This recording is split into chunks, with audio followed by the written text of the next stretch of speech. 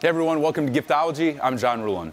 It's a huge honor to speak on stages all over the world, teaching people about radical generosity in our book Giftology and how to systematize and use gratitude as a competitive advantage. But one of the most rewarding parts of my job in our company is our done-for-you service, where entrepreneurs and thought leaders and CEOs and VPs of sales marketing reach out and say, John, can we hire you to outsource all of our gifting and appreciation? Can you develop a unique program to love on our most important clients and employees and most trusted partnerships?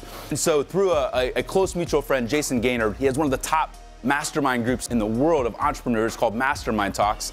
Because of that, I got connected to a guy named Garrett Gunderson.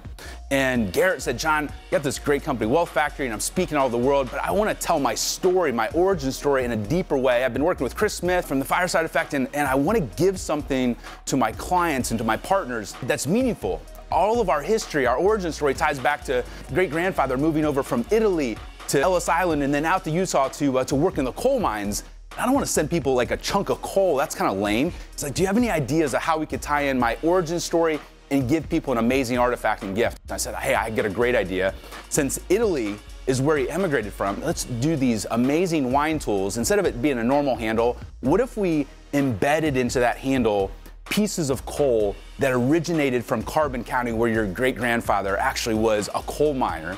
And now they tie into Italy with wine, and you're all about living wealthy and not dying wealthy and enjoying the fruit of your labor and enjoying the great things of life as you live, not waiting until the end or retirement. And Garrett's like, man, I love that idea. Is that really possible to make a handle for a wine tool out of coal? And so I came to our facility here in St. Louis and talked to some of the guys here that, basically like mad scientists that can pull off anything, and said, hey, instead of using like what we did for the Cubs, where we took game-used bats and made these wine tool handles, what if we took epoxy and embedded into the epoxy real coal? Not just like fake, not just like painted black, but like real coal that came from Carbon County, where it immigrated from, and worked. The guys are like, yeah, we can figure out a way to do that.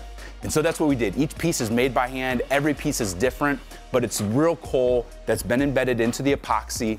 They're sanded by hand, they're put together by hand, one at a time. And so for the top 250 people that Garrett has, relationships, partners, clients, even family members, these beautiful artifacts, these useful tools will be used to open up bottles of wine, hopefully for decades to come. And there'll be that personal tie to Garrett and the Gunderson family, their origin story of hundreds of years ago coming to America and pursuing their dream.